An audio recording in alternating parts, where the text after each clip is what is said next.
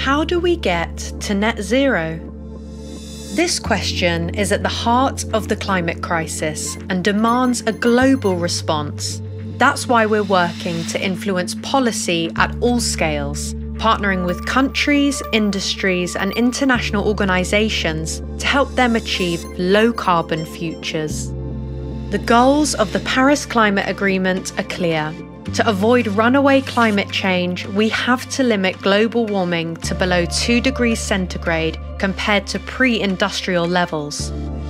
To achieve this, a third of the planet's oil reserves, half of its gas reserves, and more than 80% of coal reserves need to stay in the ground. These were the findings of our research, published in Nature in 2015.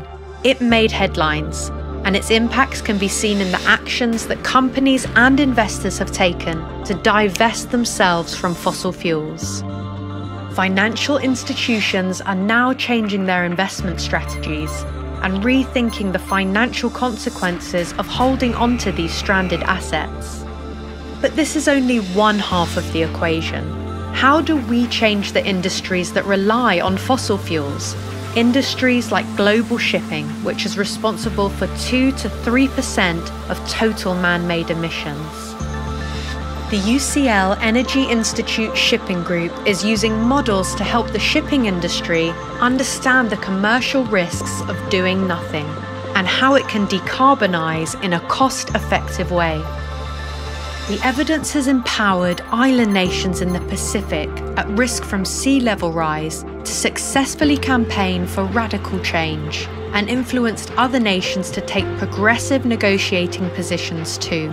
The result has been a commitment by the UN International Maritime Organization to reduce greenhouse gas emissions by at least 50% by 2050 compared with 2008 levels.